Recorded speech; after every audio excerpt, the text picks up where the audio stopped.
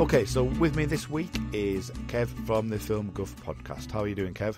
I'm doing fine. How are you? I'm not too bad. It's Kev with a C, isn't it? It is, yeah. My dad's got a sense of humour. The only reason why I mentioned that for is, do you get annoyed with people misspelling your name a lot? Because I certainly do. Being Kurt, I get called Kirk and get to put a C in front of it and stuff. Or... Not particularly. I think I became quite blasé about the whole thing, you know, but especially with officialdom, because they seem to have a lot of problems with it. I think it took about 3 attempts for my first driving licence. So, oh God. yeah. So, yeah, kind of used to it. I get pronounced all sorts of different ways as well, like Sevin or Sevny or whatever, you know, it's just bonkers. Yeah, well, as I say, I mean, I've got somebody at work who, even though I've got a name badge, still refuses to call me Kurt. He calls me Kirk. And it's like... Cake. My name badge is right next to me, but never mind. That's one of those things.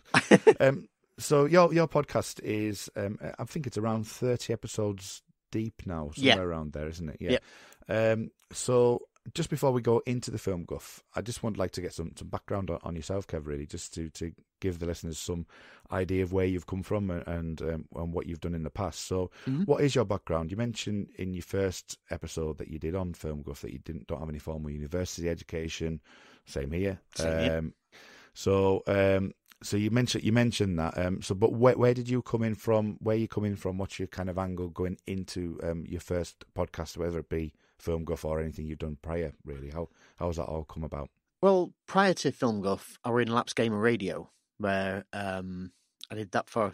Well, I've just finished doing that actually this year after 3 years, but that was kind of an introduction into gaming for people that had not played it in years. We were all roughly about the same age group, you know, we were all sort of dads and sort of later in life kind of thing.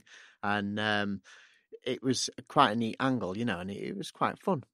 But I felt, my real passion is films. But like I said, I've not got any formal qualifications or anything like that. I'm certainly not a paid critic or anything.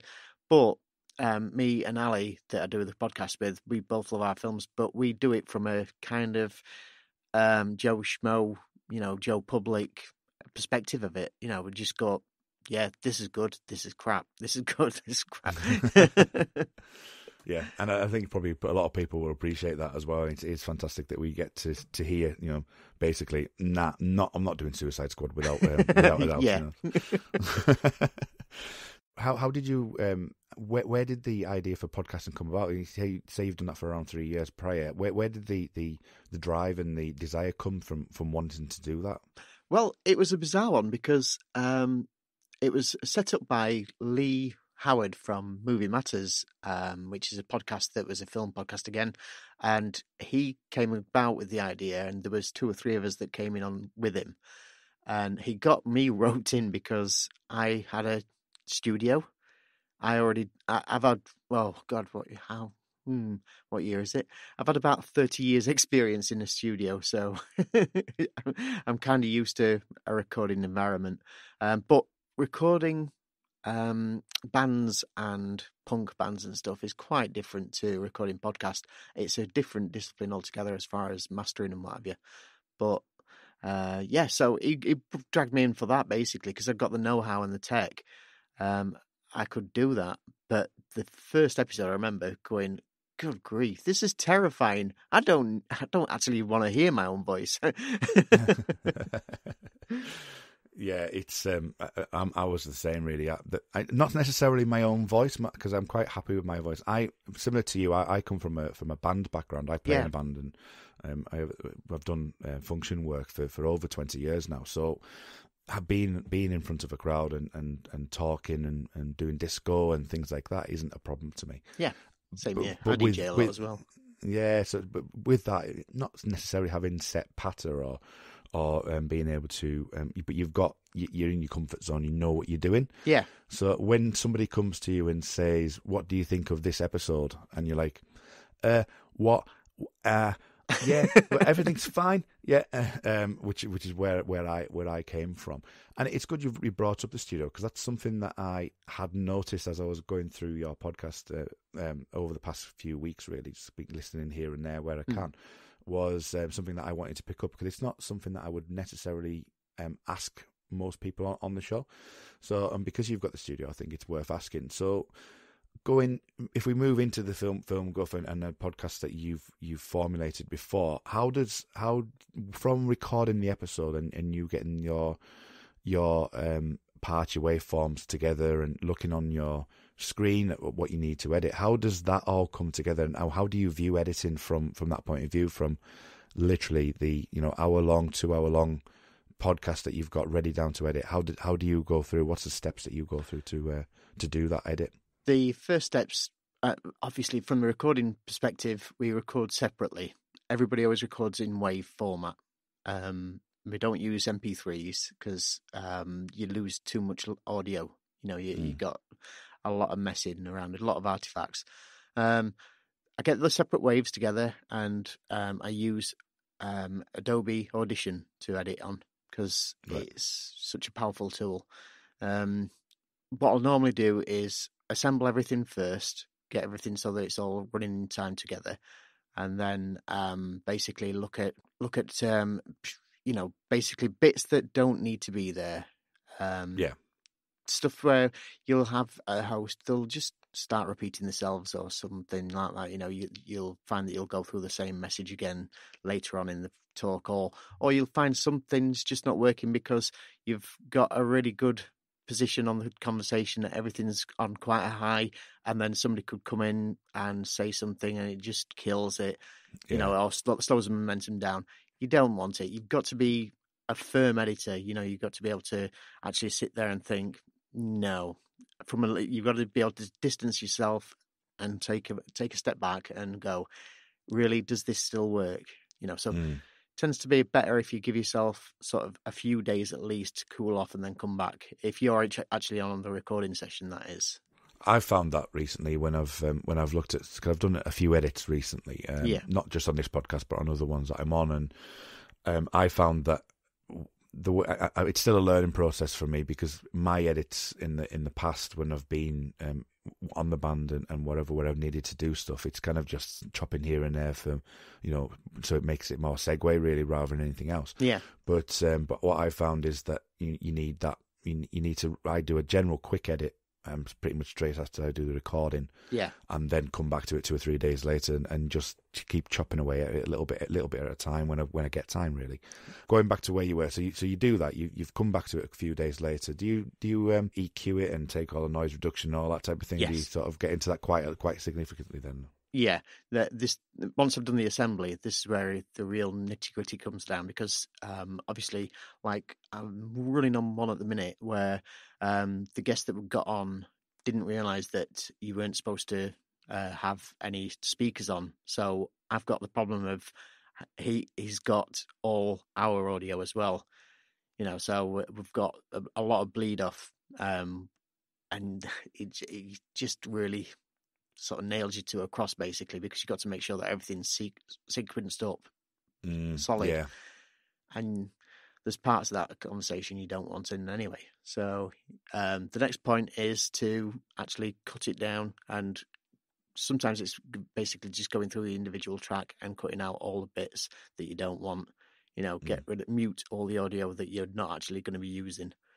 So that's the next bit. And that's the bit that takes the longest, I would say. And then, of course, there's throwing in the music and effects and film clips and stuff like that. So what format do you normally put it out? You mentioned, obviously, you record, you get everything in WAV format as the source material. Do you output WAV and then upload it, or does it go to a lossless file, or how do you do that once you're ready to upload it? And do you have any problems with compatibility issues with certain podcasts? No, not at all. No, because all I'll do is I'll put it to WAV as a final mix, then check that, and then when I'm finally happy, which honestly can take a while for me to be finally happy. Once I've done that, I will then change it over to MP3, and it's always at 128 kilobytes per second, because it's the quickest and easiest. Nobody wants to be able to fill the phone up with 4 podcasts, So from the look of it on some of the credits, that you actually do you've done the music as well. Yeah. You've mixed that music as well, haven't you? Yeah. So it was certainly some.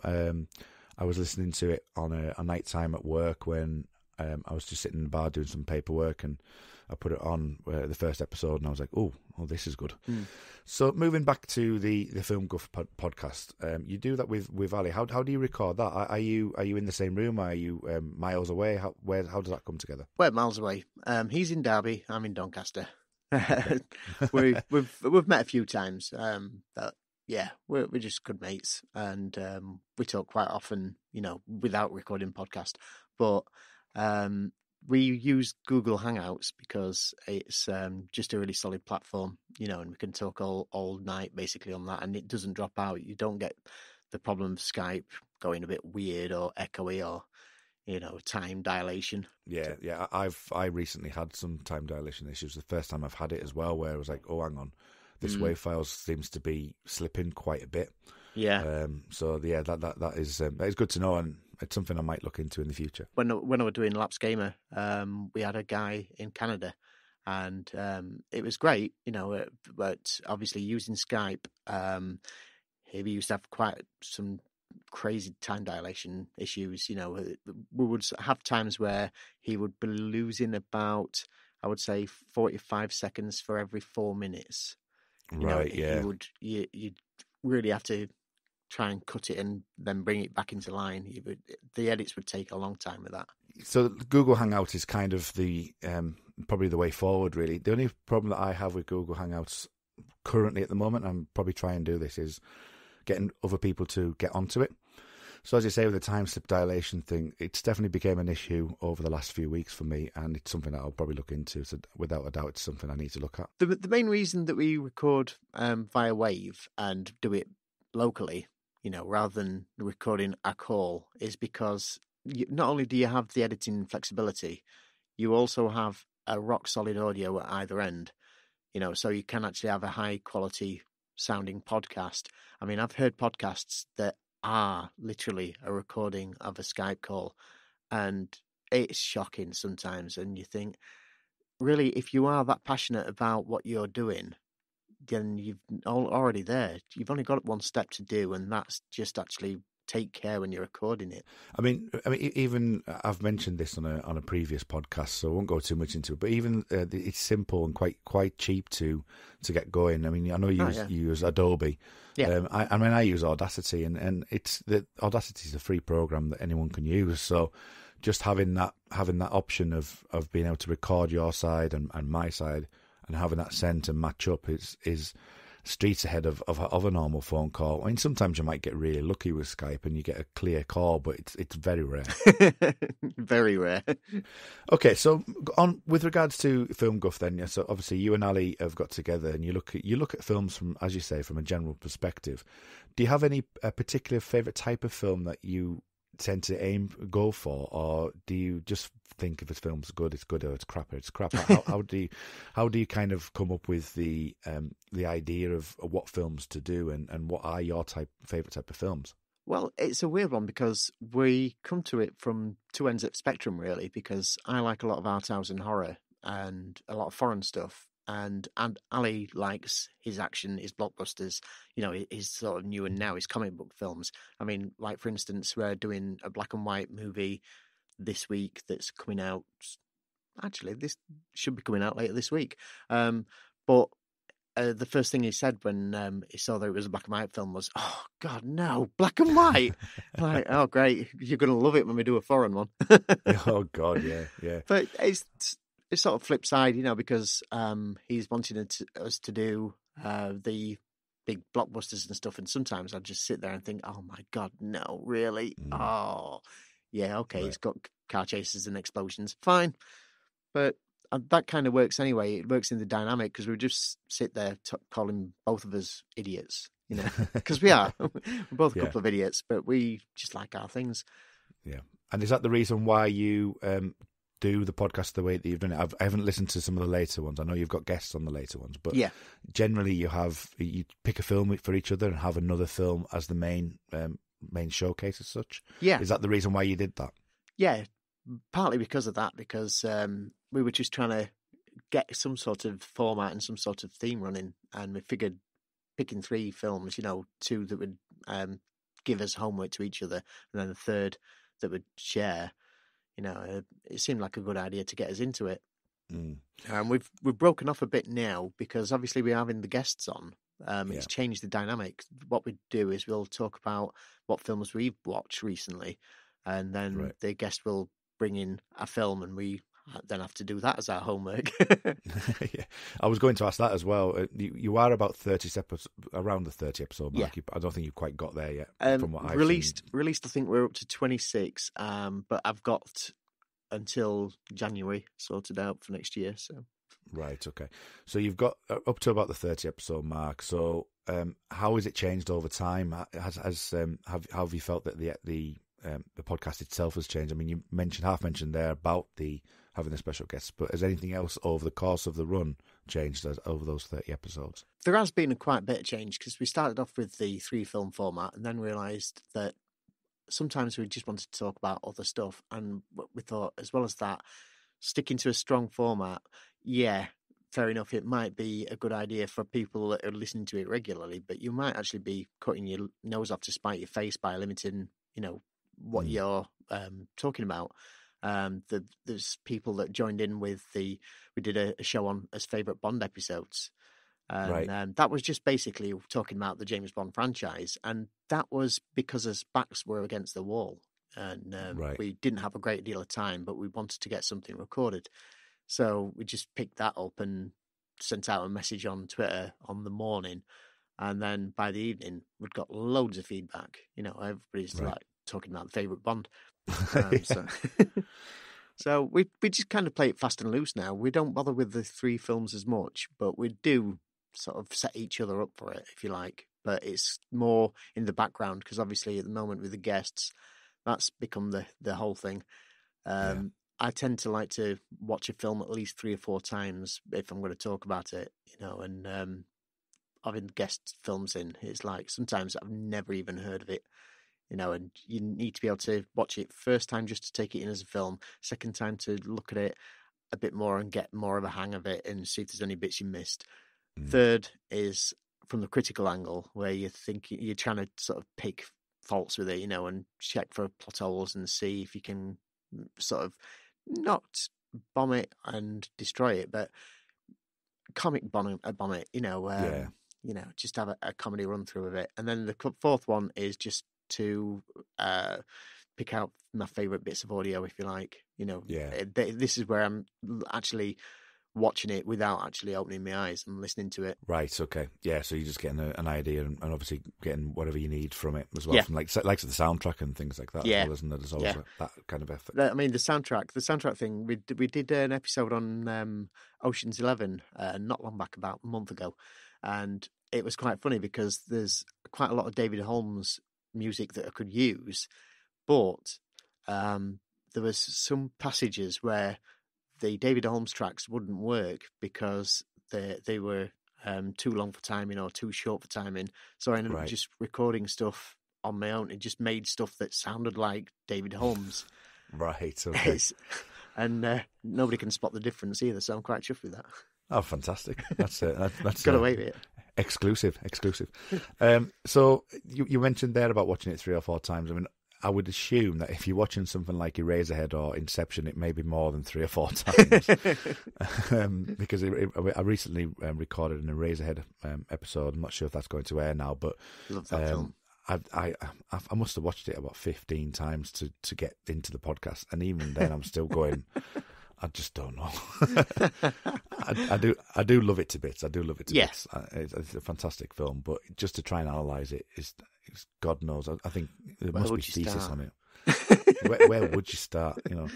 The Man in the Planet is just mind-boggling enough, let alone anything else. And obviously, the likes of Inception, which I listened to the Inception podcast. That was one of your early ones, which was quite good. And the way you link it with Heat and with the sound again with the soundtrack disappearing.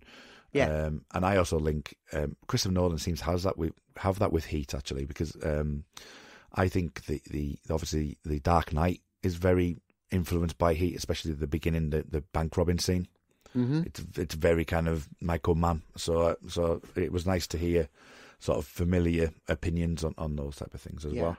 Yeah. So with so you've got obviously you've got your 30 episodes in, and you are changing the way you are, which I think is a good thing, really. I like it with the fact that you've realised, or it's not just all about just being formulaic, and and that can get boring, to be absolutely honest with you sometimes. So having a bit of mix is a good thing to do, and hopefully I'll find something to mix in with mine. So we'll see how we get there.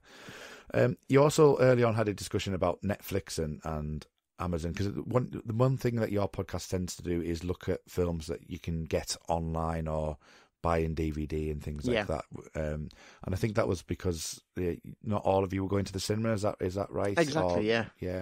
I tend to never go, and Ali's the one that always goes. Right. Okay. So it's a happy medium just to have ones that you can physically watch. Yeah. So. And you did have a short discussion, and probably that's changed a bit over the year, I would have thought, because Netflix, you were discussing about the fact that they're doing a lot more indie films, a lot more indie TV shows, and Amazon were the ones, and we've also got on the horizon the Disney kind of streaming service coming as well. So I can see it fracturing. And where do you think that's going to end up? What are your opinions on that, really? It's getting more and more impossible to find anything on Netflix now that's worth watching, to be quite honest, because now you open up, I don't know whether you've seen your front panel just lately, but it seems to be an invasion of Netflix originals, where it's lots of TV series, lots of binge on this, and, not films that you even heard of. Never mind think, it might be worth a shot. There are some good films on there. There's Okja for a start off. That's a great film. But, it's just hit and miss and very scattershot. And bizarrely, Amazon is the one that was always the sort of weaker of the two, but they seem to have come on since Netflix have started kicking out studios. Amazon looks like they've been picking them up, if you like. So you're actually getting a decent selection on there now. But they still don't cater for me for my tastes quite a lot. So I tend to go to Filmstruck, which is classic cinema, but it's not just classic cinema as in 1938 Battleship Potemkin or something like that, although it is on there. But it's just 70s and 60s stuff as well. It's a really good channel. Yeah. Would have the things like The Parallax View and Manchurian Candidate and things like that on it. And stuff, in fact, Manchurian Candidate is on there at the minute, and All the President's Men, I think, is the big one for them at the minute. But, right. Yeah, so it's getting more and more expensive, if you like, because the more channels you're looking at, the reason I've still got Netflix, I would have binned it off, is because my 4-year-old likes to put Netflix on for Netflix Kids, which is fair enough. Yeah. Captain Underpants has saved a lot of days. Yeah, and what I've noticed, I was speaking to, I work in a projection room, as it happens, on occasion. That's I started the job I'm in at the moment is a managerial position. Awesome. But I started in projection, and I still have an input, and I've actually built a second cinema screen, as it happens, over the last couple of weeks. But I have an input on there, and I always I'm willing to help out when needed. So I'm generally in projection maybe once a week, doing like a live streaming or something like that. Wow. And yeah, so it's nice to keep my fingers in there. But the thing that's obviously picking up for me, I kind of lost my trail of thought there, but the thing that's picking up for me for cinema is the likes of Netflix bringing out films. I think the Kurt Russell one is coming out soon. I think that's going to be a general release, but also on Netflix. Yeah. And Annihilation was bought recently, and the Cloverfield one, which was absolutely awful. Yeah. I was so looking forward to seeing that. I love the Cloverfield franchise. I love the idea, but it just doesn't work. It just doesn't seem to be working. So it was just the fracturing for me. I think that Disney, having Disney coming over the horizon, you've got Amazon, Netflix, you've got Filmstruck, as you mentioned there, which is probably a good one for the niche market, really. But you've got all of these ones that are coming, and you can imagine that people are going to be fighting tooth and nail for the rights for different ones, and there's just not that all one suited format or even place that you can go to, really, and that's a concern for me.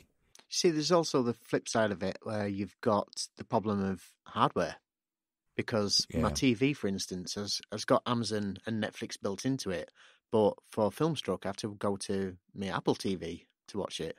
Right. And obviously that's still got Netflix and what have you on there like that as well. But then when I wanted to watch Fandor, I have to watch that on my PC. Right. Yeah. Yeah. You Well, know. I'm a Googler, so I've got Chromecast, and obviously you can't Yeah. get Amazon. Yeah, So yeah. So it's scattershot as well as far as that's concerned. So you've not just got to think what you want to watch. You've also got to think, can I actually see it? Stuff like your consoles, your PS4s and stuff. They've always got Netflix or YouTube on there, but Amazon, that doesn't pop up on a few. You've certainly got no Filmstructs or anything like that. And I feel like they're really missing out. They really should be looking at this and trying to unify it, and perhaps one sort of like a podcast catcher, if you like. You're still subscribed to these, but you have some sort of program that brings them all under one hood. yeah, you get that in other things, don't you? Like cloud storage, you can get like an overall hood, and you can draw your Dropbox and your Google Drives and your and one drive as well that you can connect together. That might be a good way to do it, because as I say, that's going to be the problem moving forward, I think. You mentioned about your kid's 4-year-old thing as well. That was my trail of thought, which was go back 20 minutes and you might hear what I was thinking.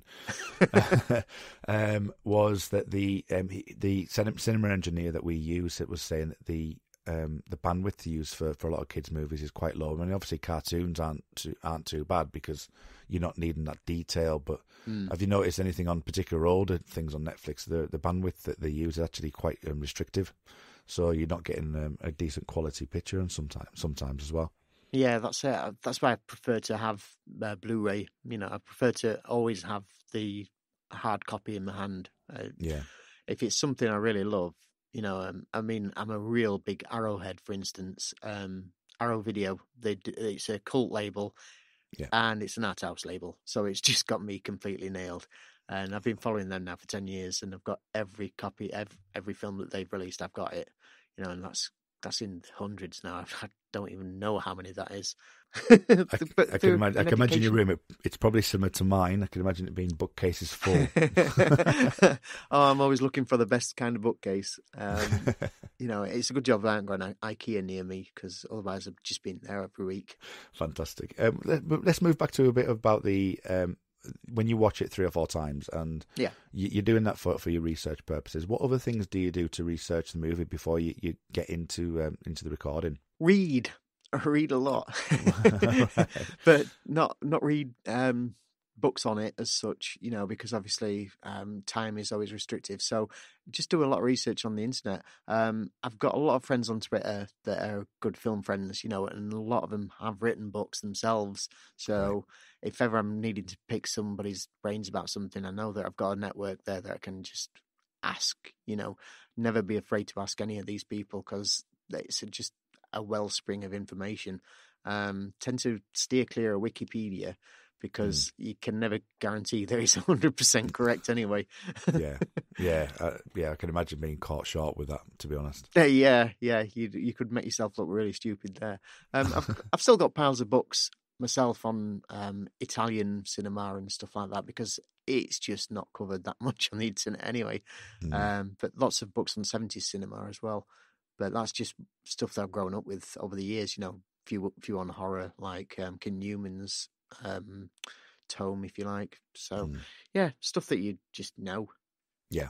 And how do you when you've read and when you've researched, when you've watched it 3 or 4 times, and you're sitting there and you're recording your podcast, do you have anything in front of you, or is it all just from memory? Just rhyme off what you're going? I know yours is kind of a fluid podcast anyway. But do you have anything in front of you, or how does that work? We tend to have a skeleton. The notes are ridiculous, because usually there's not a great deal there. The notes usually say something like, it'll say the show number and the show title. And crap. Then it'll say intro or who's hosting it, and then that's it. Intro, it's Ali this week, and then it'll be kind of a big blank, and then feedback at the bottom, where we put in what we've got on Twitter or emails. Sometimes we'll have to write stuff down, just because it could be some details about actors or directors, especially if it's something that's out of our comfort zone. if it's something we're not too au fait with, then yeah, fair enough. But it's usually big blank of paper. That's probably the best way to be, because then it's going literally naturally from your own head, really, rather than sounding like a script, I would have thought. Yeah, that's it. I mean, I've heard podcasts before where you can tell that they're just talking straight from the page, because they're actually stopping and sort of looking down and then carrying on with the next line. Yeah, rolling into the next sentence and yeah, and then going, does that make any sense? Yeah, you've got to put a full stop in. If we put an edit in there, put a full stop and we'll be fine. Well, fantastic. So, going back, you've obviously you've mentioned about your kind of your favorite types of genre and things. If you were to suggest to a newbie a particular, say, 3 films that you would ask people to watch, what would they be from your kind of favorite catalogue? Wow. Right. It doesn't have to necessarily be your best films, just like for someone to get into like a particular genre, whether it be an art house film or something that would be accessible to someone. As far as horror, I would go for The Haunting, 1963 film directed by Ray Wise. It's possibly the most scary film you'll ever see. It's a black and white film, though, so it'll put people off straight away, especially Ali. Yeah. In that film, you don't see anything at all. It's all in your mind. All you've got is some amazing camera work and some great sound design.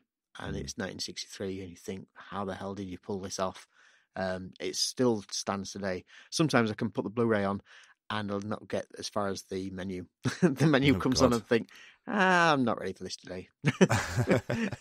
Yeah, those are the type I actually like. I'm not a big... I love The Thing. I do love The Thing. It's absolutely a fantastic movie, but I do love the psychological aspects of stuff, and something like that is definitely something I would look into, probably during the morning, I would have thought. Yeah. Well, that's the thing. There's stuff that actually makes you think you've seen something, like Texas Chainsaw Massacre, for instance. I think they're a far cleverer film than something that'll show you gratuitous stuff. Yeah. I mean, everybody always says, oh yeah, I remember seeing all the blood in Texas Chainsaw Massacre, and there's virtually nothing. If anything at all, thinking about it. Well, we have that. There was also, this is going not off track, but in TV, I remember when I was growing up, there was a TV show in the UK, and in America it was called MI5, but it was called Spooks over here. Oh, yeah, yeah. And there was a famous actress who, in the first season, had her head put into chip fat. Yes. And it didn't happen.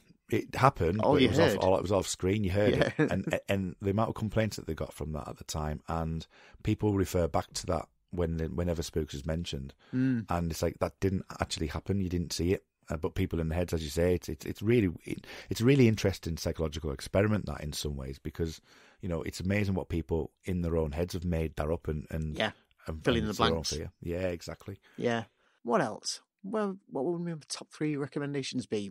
Brazil by Terry Gilliam. It's a great film from 1985.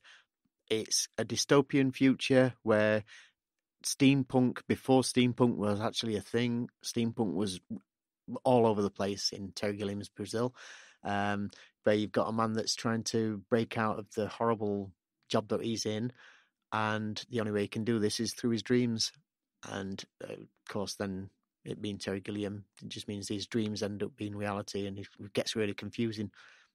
Great film, and it's got Robert De Niro in it as a plumber, so that's always a good thing. Yeah, at least he's not a parent or a grandparent. Oh, good grief! What is he doing? His career has just completely stopped, hasn't it? He's just given up. He's gone. Oh yeah, I can do comedy. No, you can't, Robert. You are terrible. Fantastic. So that's number 2. So what would number 3 be? I would have to go with my old stalwart, and it'd have to be Blade Runner. Oh, right, okay, yeah. Enough said. You don't even have to describe that. Just everybody knows. No. Did you hear about the or get to see any clips of the secret cinema of Blade Runner? No, I didn't. No, I did know they were doing it, but just too far north for it. Sorry. Yeah, same here. I'm probably across the way from you. I'm over in Cumbria, so it's. Oh yeah. So I'm not. It's a long way to London. Yeah, we're like the place that time forgot. Exactly. Okay, so that's fantastic. Also, something that just for myself, and I'm sure people would like to be interested. There was a couple of things that you mentioned on one of the podcasts where you said that your home cinema is fantastic. I want to know what it is. All right. At the moment, the TV is a Samsung 60-inch 4K screen. I can't remember the model number because it's about as long as your arm. Yeah, and it's probably some Sam F26440Z. Yeah. And I can't even remember what the surround amp is, but it's a Dolby Atmos amp, and it's a Pioneer one, and it's 7.1. And that is a recent one. I've had to upgrade it because the other one that I used to have had finally given up. But it didn't hold me anything because I'd had it for about a decade at least. It probably more, actually, thinking about it. But so it wasn't a case of accidentally pushing it out on off the table by intention. I need a new one. No, you couldn't accidentally push these anywhere. It weighs a ton. It feels like it's a washing machine. You've got a concrete slab in bottom. I'm sure of it. Maybe. I accidentally put a sledgehammer to it. Normally, I could probably ream these things off, but it's so early in the morning, and I've been up for 60 hours now. So yeah, no, I understand. That's completely understandable. So, finally, just to finish this interview off, thank you very much for coming. It's been a pleasure to speak to you. It's been great. What have you got in the coming weeks and coming months with Film Guff, and anything else you've got coming up? Really, we've got a few authors coming on that are quite interesting because they go really in depth, and there's one chap that's probably recorded our longest podcast so far. The podcast recording itself was 2 hours 25 minutes. It'll probably cut down to about an hour, and I would say about an hour and 50 afterwards, but that's still going to be our longest one. Okay, well, check out that. That should be. I'm really looking forward to that. I've definitely got you on my my Pocket Cast list anyway. So, how can we find you on the social world? Well, it's at Film Guff. I think it's actually capitalised as well. I think it's capital F and capital G. So, okay. But at Film Guff on Twitter, that's usually the easiest way to hit us up. I'm on Twitter as at Kevney. That's CEVNI, and Ali's on there as at corn_wolf. We're on filmguff.net. The website itself gives you all the information you need and has links to all the episodes. You can also catch us on Letterboxd. We're on Letterboxd as well, which is a really good film networking site. Oh, right, okay. I'll check that out as well. Fantastic. So, again, thank you very much for coming on, Kev. It's been much appreciated. It's been great, Kev. I'm sure that we'll probably speak again at some point. Feel free to get in touch if you need anything from me or you want me to come on at any point. I'm sure I'll be happy to do that. But for now, thank you very much. Thank you. Bye.